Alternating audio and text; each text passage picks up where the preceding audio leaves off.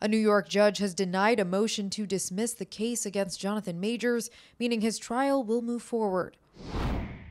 The Marvel actor is facing misdemeanor assault and harassment charges, and his trial has been set for November 29. The defense additionally filed a motion under seal requesting that certain evidentiary matter continue to be under seal outside of public view. The defense argued that this evidence contains sensitive information that could jeopardize Majors' right to a fair trial.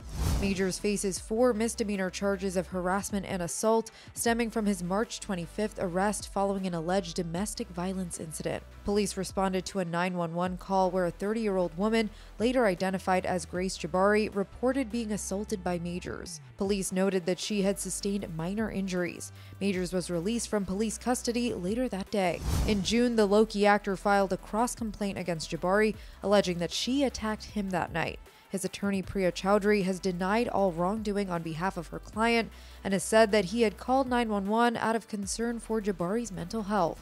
Overall, the two parties disagree on the perpetrators of the event. While Chowdhury has claimed her client is innocent and that Jabari was the aggressor, the state claims that the events of March 25th began when the two were riding in a car and Jabari saw a message on Majors' phone that read, "Wish I was kissing you right now," and reached over to grab the phone.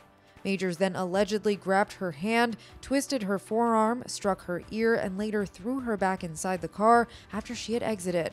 Jabari, quote, sustained substantial pain, including a fractured finger, bruising about her body, a laceration behind her right ear, and a bump on her head, according to the court docs. For more on this story, head to THR.com.